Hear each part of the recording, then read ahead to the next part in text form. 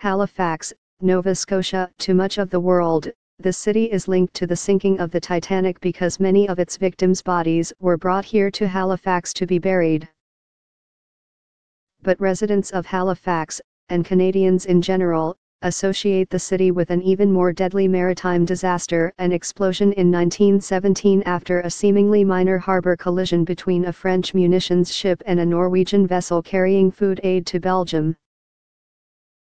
The blast leveled much of the north end of the city, killed about 2,000 people, and injured perhaps 10,000 others, including nearly 600 people who were blinded, mainly by shattered glass.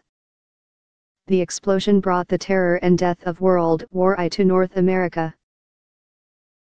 Some experts say that not until the first atomic bomb was dropped over Hiroshima did the world witness a man-made explosion that produced more casualties, covered a larger area, destroyed more property and produced more explosive force.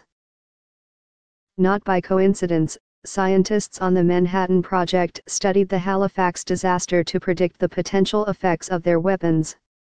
Reminders of the explosion's centennial were impossible to escape this week. 2 more histories have been added to the dozens of other books, including one of Canada's best-known novels, on the disaster. Plays, special exhibitions, films and events, as well as shop windows commemorating the anniversary, are spread throughout the city. On Wednesday morning, as is the case every December 6, a crowd gathered amid heavy rain in the heart of the blast zone, a portion of which was left unbuilt to serve as a memorial park. Here in Halifax there's almost been perverse civic pride in the blast in the sense it shows we can face extreme hardship, said Roger Marsters, the curator of marine history at the Maritime Museum of the Atlantic. Halifax's unusually large, deep, and easy-to-protect natural harbour led the British to build a fortress here in 1749, and Canada to found its navy in its harbour in 1910. But the outbreak of World War I in 1914 transformed the city. About 10,000 to 20,000 people poured into a place with a population of about 47,000 people. Canadian troops and supplies passed through the port on their way to Europe, while the injured were sent back to convalesce in city hospitals. The First World War sort of gave Halifax a renewed sense of purpose overnight, Mr. Marsters said. The colliding ships had both arrived from New York.